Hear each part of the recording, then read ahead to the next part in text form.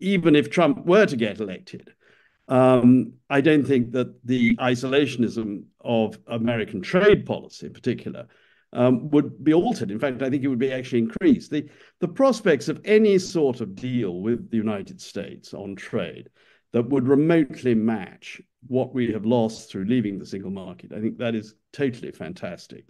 And indeed, it's likely to be even more lopsided than any arrangement that would be entailed by us rejoining the EU. Hello, I'm Brendan Donnelly. I'm the director of the Federal Trust. And today I'll be talking with the chair of the Federal Trust, John Stevens, about the American dimension of Brexit. John, during the referendum of 2016, the Leave campaign assiduously avoided defining what sort of a future they envisaged corporately for the United Kingdom after Brexit. But one of the currents of opinion within the pro-Brexit coalition was the idea that the United Kingdom should be more closely aligned with the United States of America. How important do you think that current of opinion was, and what sort of alignment did the people who were part of that lobby group, if you will, that coterie, what sort of alignment did they envisage with the United States of America? Well, I think it was very important. And in fact, this debate between whether Britain is closer to the United States or closer to Europe goes back a very long way and precedes our entry into the EEC, indeed. And it is this attempt to be Janus-faced, essentially, to be both close to America and close to Europe, which underpinned our entire approach to our membership. And the desire to tilt that balance and to move more in a European or an American direction underlies the tensions that led up to Brexit. What sort of alignment was it that was envisaged? What was it, one that envisaged an economic model, a domestic economic model for the United Kingdom, more like that of the United States, and in particular with reduced level of social provision by government? Well, the irony is that the closer Europe became to a United States of Europe as a project, trying to recreate essentially in Europe the scale and the economic integration that the continental market of the United States has, the more the British became unhappy with the project because of its political dimension. And certain elements, particularly in the Conservative Party, then moved in a direction of wishing to be much more like America in terms of economic policy, with lower taxation, with less social provision, and all the rest. And this, I suppose, crystallized in what has been shorthand described as a Singapore-on-Thames vision of Britain. But it is somewhat more complicated than that, because involved with an Americanized vision of Britain's future was also ideas of being a much more immigrant-friendly society in some respects, like America, and one which was emphatically global in its outlook, not continental European. But the American influence has been very powerful, both among anti-Europeans and pro-Europeans in Britain, but in different ways. Were these visions, these overlapping visions of Singapore on Thames and the United States as an economic model, were they ever saleable to the British public? It seems to me that the reason why the pro-US lobby kept rather quiet about what they wanted during the referendum was they knew how unattractive this would be to many voters, an enormous majority of voters in the United Kingdom. Well, a measure of the schizophrenia of British thinking about its relationship with Europe and America was that, in a sense, it wanted an American levels of taxation and European levels of social provision. And of course, that doesn't add up. And I think more broadly, the idea that Britain is a society more like America, which of course is an immigrant-based society historically, and less of a rooted society like continental Europe, that has also become part of the debate.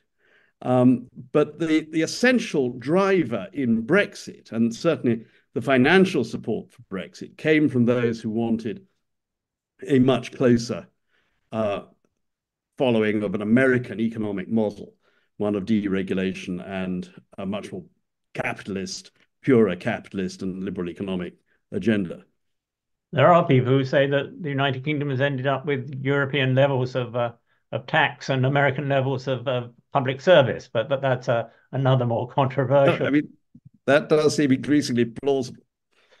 Since 2016, how successful do you think what we might call the Singapore on Thames or the pro-US lobby been in realizing their vision of a United Kingdom more aligned with the United States? Was the failure to sign a favourable trade agreement, was that a setback for this current of opinion? Well, absolutely critical among those who sought and still seek a much closer relationship with the United States is a trade deal. And the problem for them is that the more America pursues its current path of increasing isolationism and its current geopolitical path, which is overall reducing the level of globalization in the world economy and encouraging onshoring, reversing indeed the trends of the last 30 years, the more difficult the position of Brexit Britain becomes. And the more difficult it is to imagine any sort of trade deal that would even remotely match what we have lost by leaving the European single market. And I think beyond that, there is the problem of the increasing influence of American debates over British politics. I'm thinking particularly in the cultural wars, the difficulties of dealing with multiculturalism and the rest, all these issues which have come into the British debate largely through America, and the extent to which American politics dominates a lot of British political thinking in the way that it simply doesn't to the same degree on the continent. You talked about America's present path. That's under President Biden. Do you think that would change, become more accentuated under a President Trump?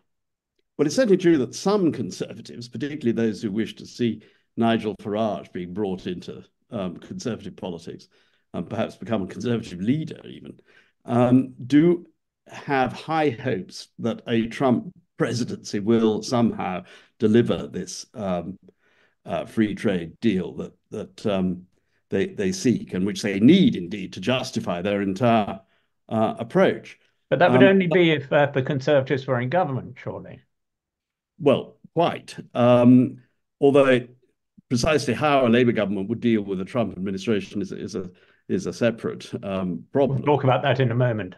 But I think that even if Trump were to get elected, I don't think that the isolationism of American trade policy in particular would be altered. In fact, I think it would be actually increased. The prospects of any sort of deal with the United States on trade that would remotely match what we have lost through leaving the single market, I think that is totally fantastic. And indeed, it's likely to be even more lopsided than any arrangement that would be entailed by us rejoining the EU, because of the enormous power that the American economy has relative to the UK economy, and in particular in crucial areas of industry and of agriculture.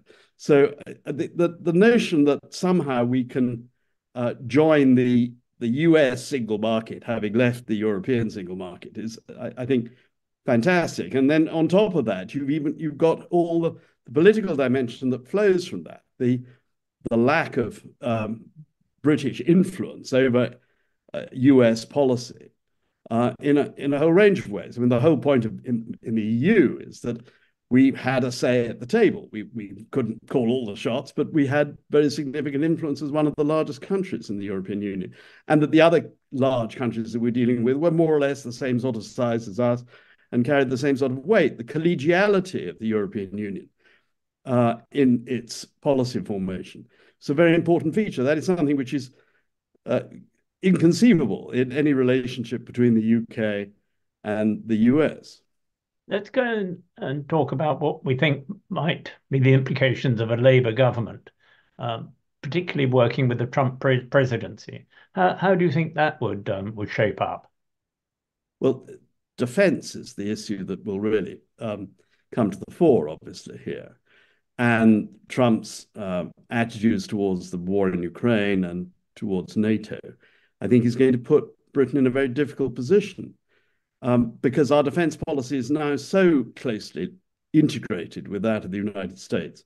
And this is true even in the area which is most important for European defense, which is in the strategic area. I mean, we've just had further proof of the complete dependence of our nuclear deterrent on American technology and American systems.